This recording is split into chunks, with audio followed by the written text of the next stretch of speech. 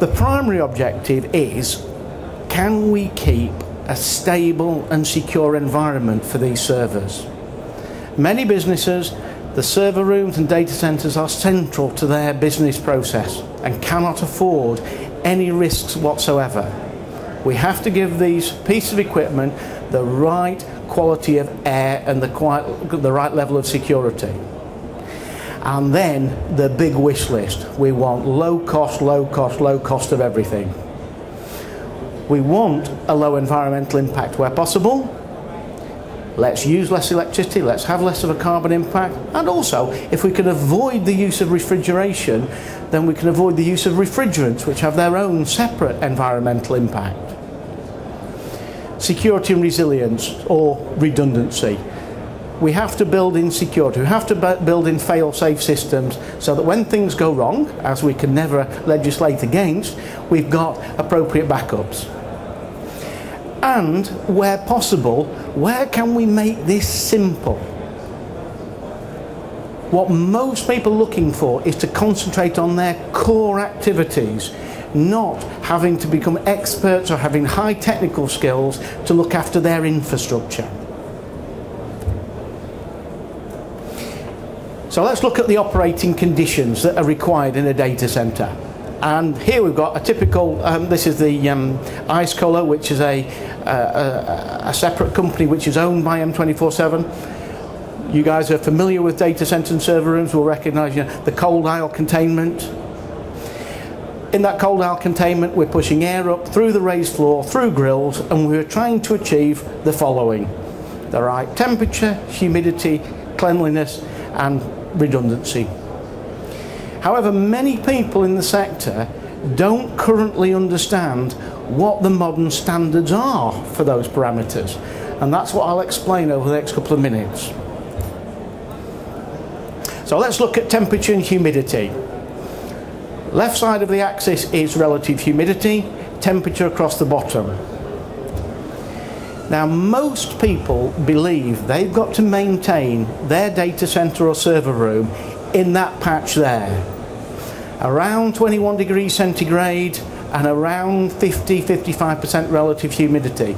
That's what people have been brought up knowing and believing. Why? Well, we know if we increase the temperature, we'll start to get equipment failure. Things will blow up at high temperature.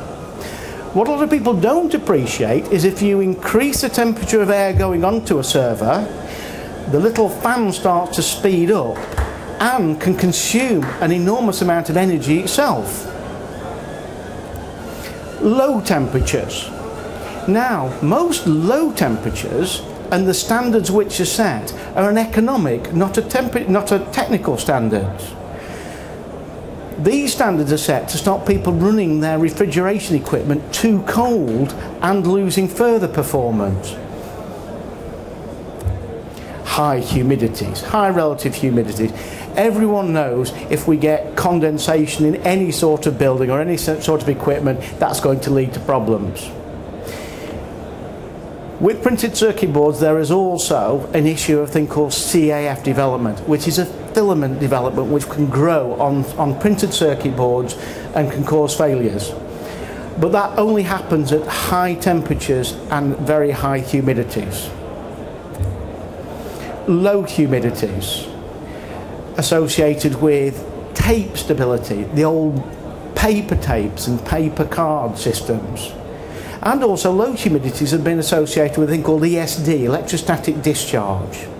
So people in the data center and server and IT world appreciate these factors exist, but many people don't understand where the modern lines are drawn. So let's look at a few standards. You would expect IBM to have some fairly rigorous standards. You take a standard server from them and suddenly you see that temperature spec is 10 to 30 degrees centigrade with relative humidities 8 to 80%. When people look at their equipment, most of them have never been given the environmental operating specifications, and that's a surprise to most people.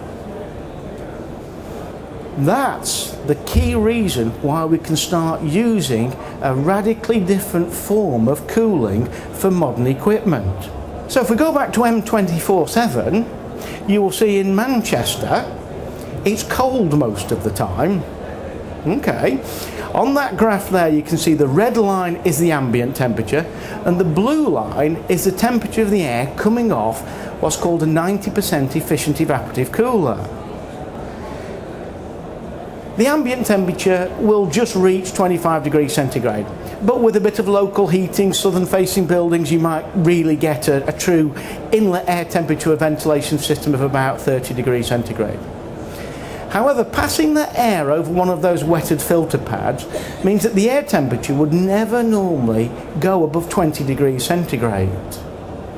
So that simple wetted filter pad in an evaporative cooler will give us an unlimited amount of air below 20 degrees centigrade without any need whatsoever for refrigeration. Let's look at this on the psychrometric chart. Psychrometric chart is the tool that engineers use to understand the relationship between air and water. There is temperature across the bottom, the horizontal axis, and specific humidity vertically. The hotter air gets, the more water it can support. Most data centres and server rooms have been designed to those guidelines. The typical UK guidelines that you find from CIBSE, Chartered Institute of Building Service Engineers. 19 to 23 degrees centigrade, 45 to 55% relative humidity. That is what your close control crack is designed to do. However, if you go to the 2008 ASHRAE standards, which is the American Society of Heating and Refrigeration Air Conditioning Engineers, they revised their specification in 2008. And this is the standard that you would use if you were going to build, let's say, a tier 4 data centre, a data centre of the highest standard of resilience and redundancy and reliability. Their new standards are 18 to 27 and talk about dew points rather than maximum humidities, dew point of 15 degrees centigrade in that yellow patch.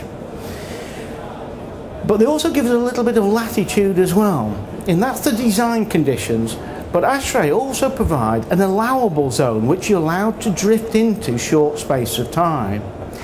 Now you see, this zone that we need to operate within, even to operate the very highest level of reliability data centres, is really starting to grow. If you look at your equipment, that's a typical specification for modern equipment. Really quite a wide range. If you take a ventilation system with evaporative cooling, you can put yourself into a zone there and provide 100% temperature compliance and about 99% compliance against ASHRAE Class 1. Now I'll explain how from that we can engineer and implement a system to actually exploit that.